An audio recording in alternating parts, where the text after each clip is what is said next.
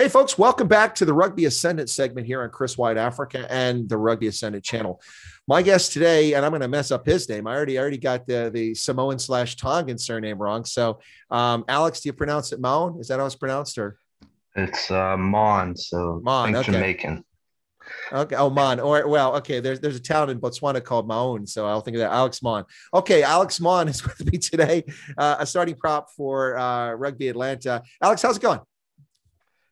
Going pretty good. It's hopefully the last 2 weeks of the season, so we're doing pretty good so far. Well, one way or another, it's definitely the last 2 weeks of the season. Whether it's the last 2 weeks for you Exactly. guys or for Rooney will be the question. Let's hope that you guys get past this weekend.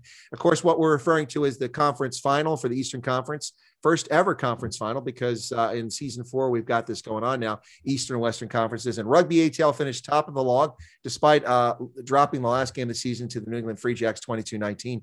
And so Alex and Rugby Atlanta will be facing Rugby United New York for a home game at Lupo Field there on the campus of Life University this weekend. Speaking of Life, Alex, I think that you went to Life, did you not?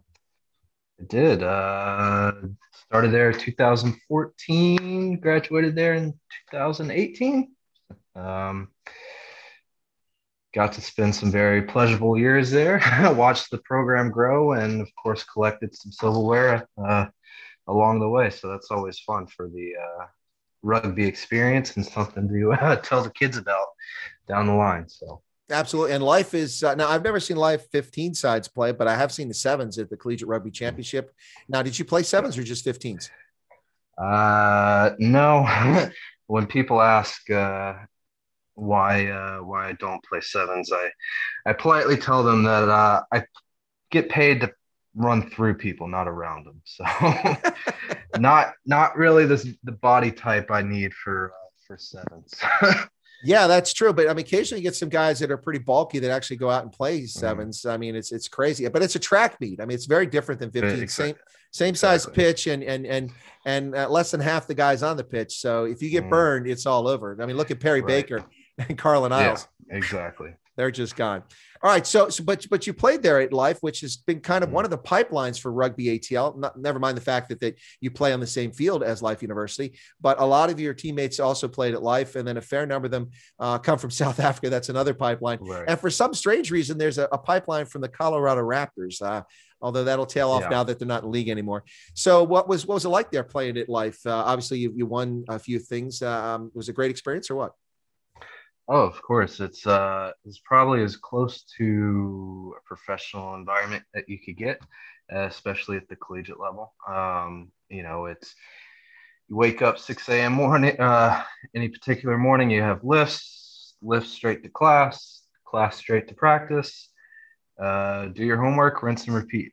So it's very much you're dialed in, basically all the time. And so rugby is obviously besides school and graduating and whatnot, rugby is your job. So, um, and you come in with that mindset, and the coaches are very quick to remind you if you fall off the pace a little bit. But that's also what helps breed um, good rugby players as well, is that constant pressure, also that competition that comes in because with life being quote unquote a powerhouse in USA Rugby collegiately, you have the best rugby players wanting to come there. So it's if you don't perform one week, you could be on the bench the next, or even off the roster completely. So, um, and that was kind of the environment there. And then also having Scott Lawrence as the head coach for the first, more or less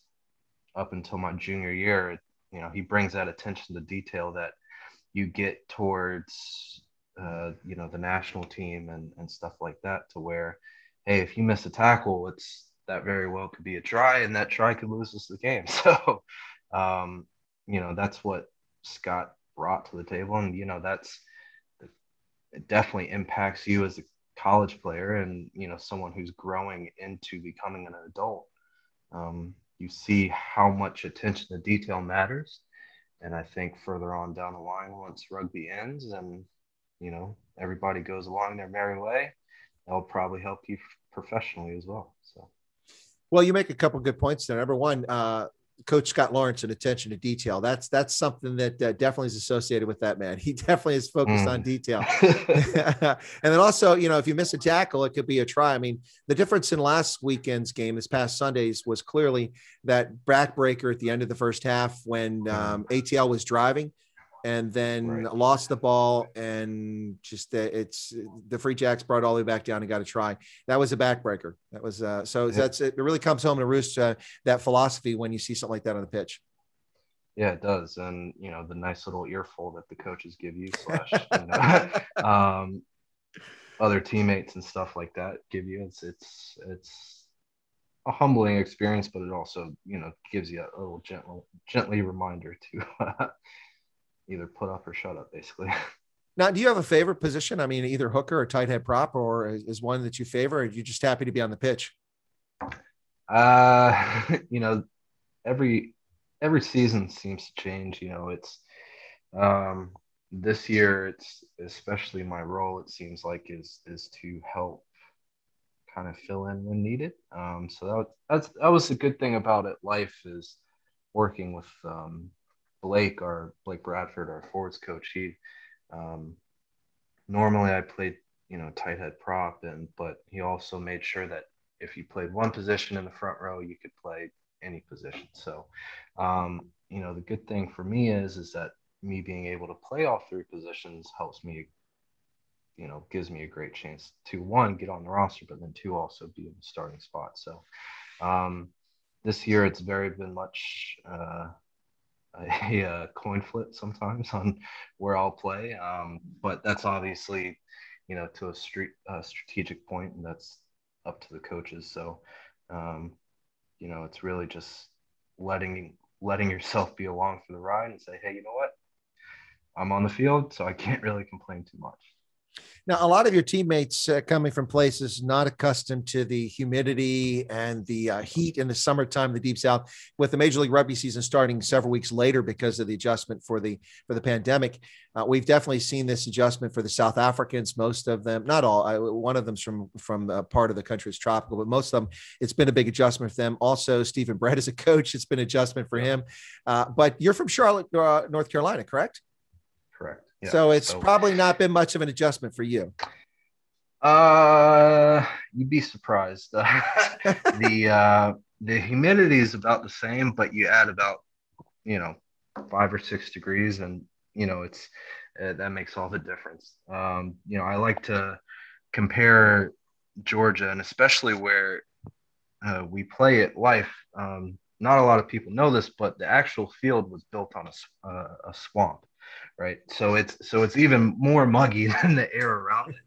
And then plus when it rains, it floods basically. But that's a completely different story. But I like to describe it to people who aren't used to it as you're literally drinking the air. That's how thick the air is. It's basically the exact opposite of Denver or Utah or whatnot. The air is literally so thick that your body struggles to separate the moisture and the oxygen. So, well, I've been on the pitch with you guys down there, and I concur. But I have to say this: I didn't have to try to play on the game, so it would have been a lot harder expending energy trying to suck that oxygen out. Right. And the I will say the saving grace is the majority of our home games have been at nighttime. But especially Toronto sharing our facilities with us and whatnot, when that sun is out and you're playing on the turf and it's just as humid at night, it's quite suffocating. I'm not gonna lie. Well, I get that, and I honestly, unfortunately, one of the big things we see in Major League Rugby is that most of the teams are playing on, or a lot of teams are playing on artificial turf or AstroTurf, or the equivalent. It's I've never been a fan of that. I played football and played rugby on artificial turf, and aside from the turf burns and the carpet burns, it's not the same as hitting the solid ground. Right. Yeah. And the good thing is here at Atlanta is the coaching staff recognize that, as well as the management staff, and we've made it a point, they have made it a point, as the seasons progress, to us being able to have an opportunity to train on grass.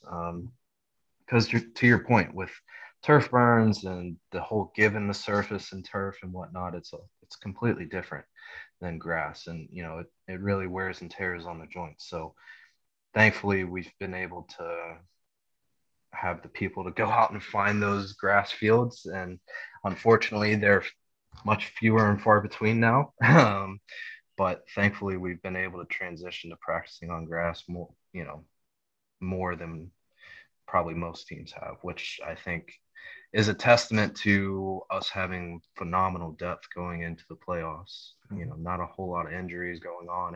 Everybody's back and healthy. So, and at the end of the day, it's all about who has the healthiest roster. Absolutely. And, the other thing too, is that as a front rower, not really an issue for you, but those back rowers kicking on artificial turf, it's a completely different game. That ball does things it doesn't do on natural turf. Yeah, exactly. It can roll 30 yards or it can bounce 20 yards in the air. So take your pick. Yeah. And you're expecting it to roll down the field and suddenly somebody in the wing just runs underneath it, catches on the fly, and you got to try. Exactly. Very different. Now the humidity thing, your Major League Rugby career didn't start with Rugby ATL. Didn't you start with NOLA? Did you actually play down there, or did you just sign with them? Well, no. So funny enough, during the 2018 season, 18, I had actually signed with Atlanta, and then because Atlanta wasn't playing any games because we were entering into the next year, they put me on loan to New Orleans. So I got to spend the last 4 games of the season there with them.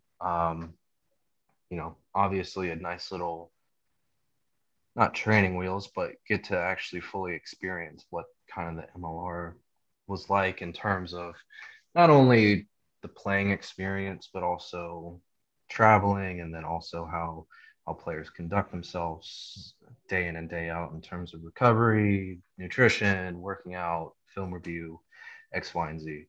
Because obviously it's a pretty big step up from the collegiate level up to professional. Oh, it absolutely is. So you've traveled with the Eagles. I think you went to the tour they had with Romania and Tonga back. So were you an Eagles select? And then is that something you're hoping for, to play for the Eagles? Is that something you aspire to do?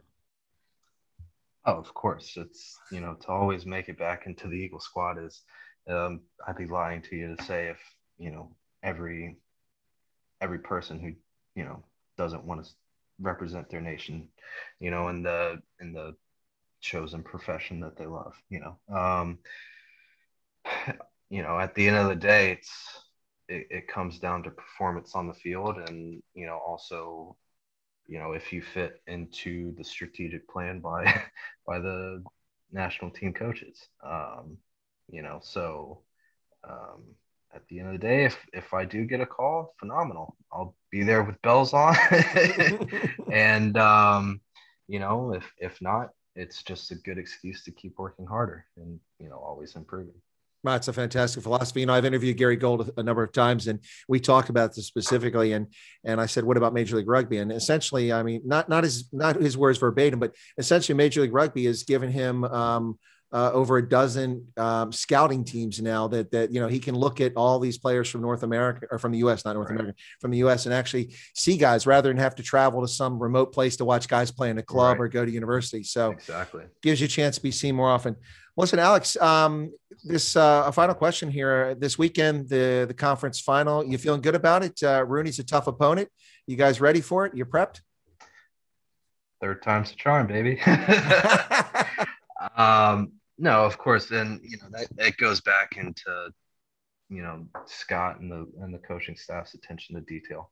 I can bet all the money that I have that if you ask Scott a random play from any one of Rooney's 16 games, not even including, the games they played against us, he could probably tell you, to the minute of what they do, which it kind of, as a player, that kind of, it inspires, but it also doesn't let you have any excuses in terms of your own review and preview and stuff like that.